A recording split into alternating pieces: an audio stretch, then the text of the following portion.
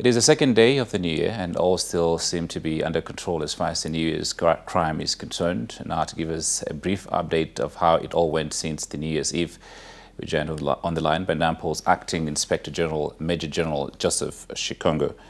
Good afternoon to you, Major General. Yes, sir. Good afternoon. Good afternoon. Welcome to News at 1. Could you give us a general overview of patrols that took place at the national level?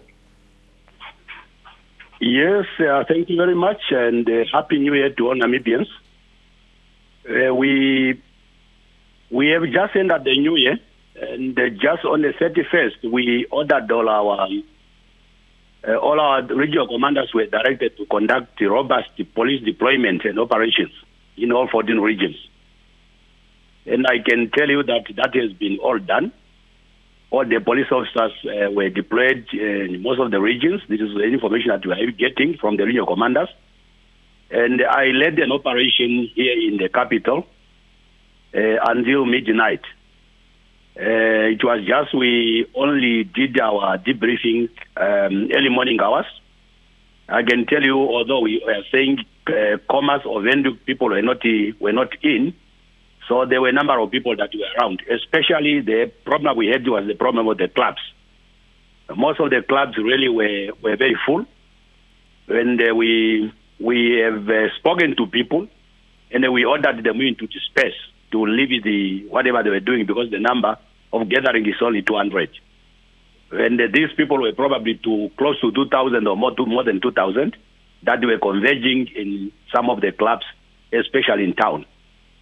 So in the other regions, the information we are getting from the regional commanders such as Zambezi, Kavango, both Kavango West and East, and Rongo and Gwena, Umsati, Karas, so all the deployment were made, including our tourist area, which is Swakopmund. Okay. And Wolf's Bay.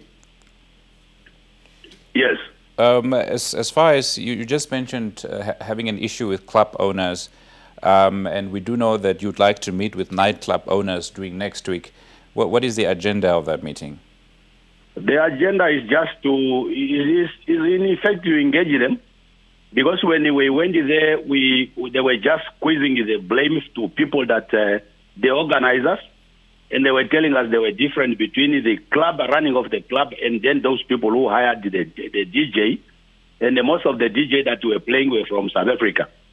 So we just want to have an understanding to set up some kind of SOPs. How are they going to operate in the future?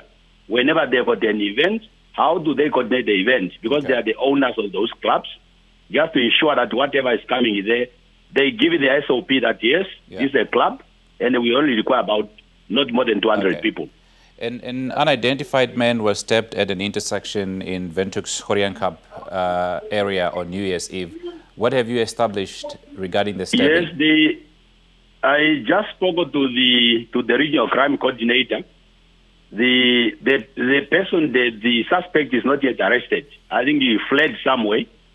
But we have, the same day we managed to get the knife, which was used in stabbing the other person.